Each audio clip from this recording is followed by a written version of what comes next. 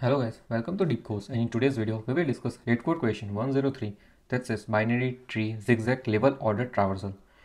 So here you are given the root of the binary tree and you need to traverse in a zigzag level order traversal. So what does the question says is, see, first notice on this level order traversal, that means level by level. So what is level order traversal? It is breadth first search.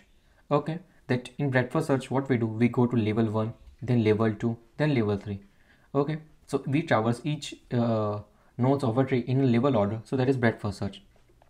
And we just need to do a zigzag level order traversal. That is, zigzag means first from left to right and then from right to left for the next level.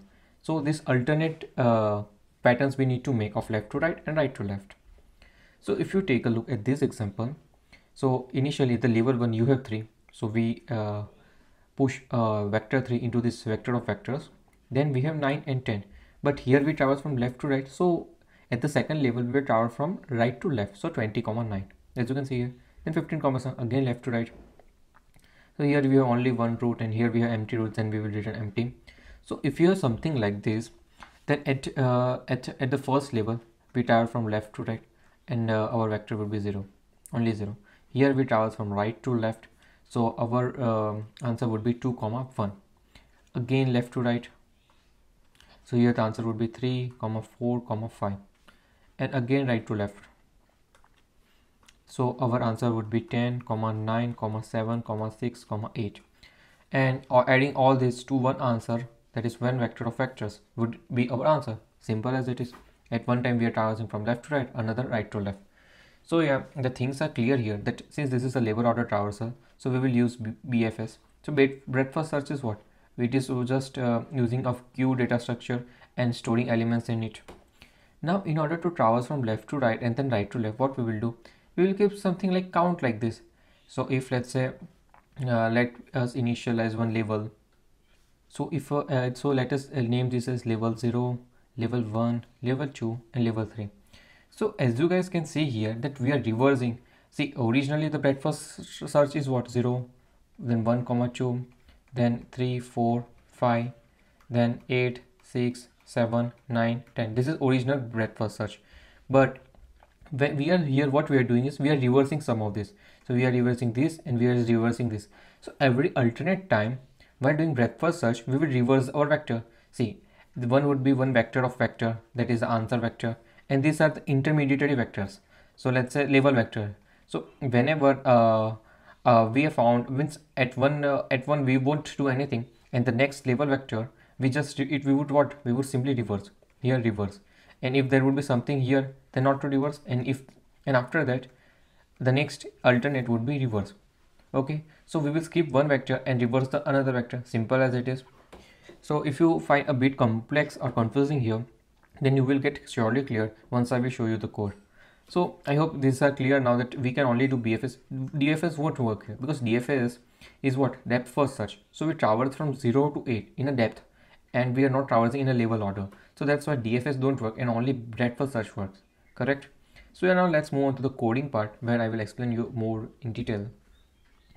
So here first we initialize our vector answer, and then then this is a base condition that if a root is null, then we directly return the answer as null, because currently the answer is null and we need to return that only. Then we took a queue of a type tree node and push the root. Okay, now here we are taking this intermediary vector temp to store all the nodes at a current level. So to traverse all the nodes of a current level, what we are simply doing, we are for all the nodes currently present in this queue, we are traversing left and right child of the current nodes and storing it into this temp. So as you can see here, we are storing all the nodes of the queue in the temp and all the children of this queue into this queue again. So let me take an example and show you that how this BFS is working here. So let's say here you have something simple like this: 0 1 2, and let me take 3 and 4.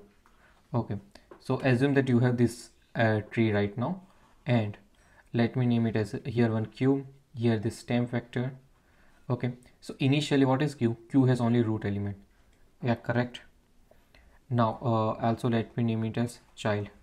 So what are the children of queue? See, here the queue has only root element. Now here we are taking this current or from the front of the queue and storing it value in this temp. So now the temp will contain 0 at this stage.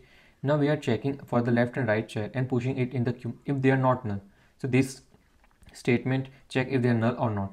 So yeah, this 1 and 2 are not null, so we have children 1 comma 2, and these are now pushed where these children are pushed to the queue, correct? Now the queue has 1 comma 2. Okay, now this and loop ends because we have only one element. We traverse that. Now we have 1 comma 2 in the queue, so the size would be what? Size would be 2.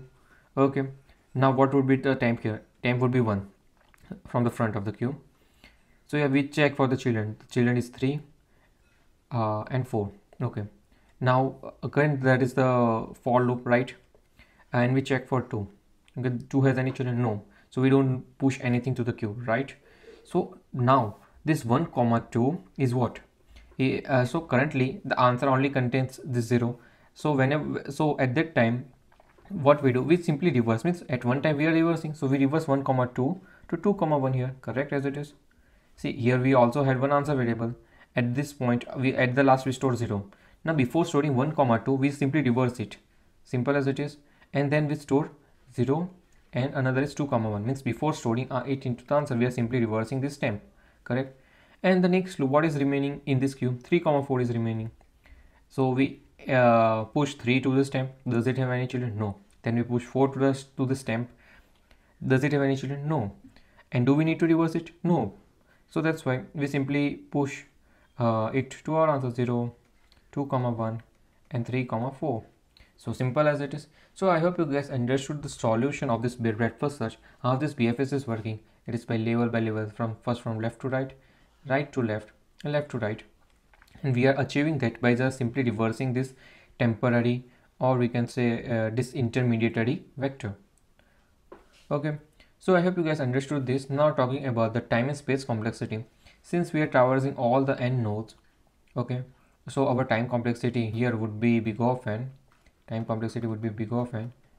And also talking about the space complexity, it would be the number of nodes at a level, correct?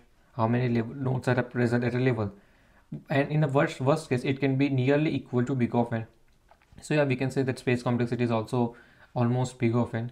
So yeah, that's for the time and space complexity.